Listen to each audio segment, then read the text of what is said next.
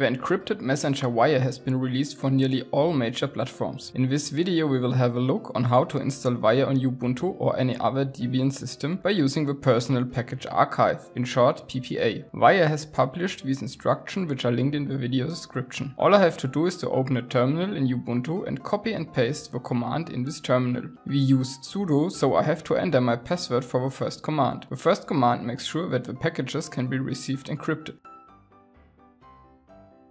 The second command imports the PGP key to verify the downloaded packages.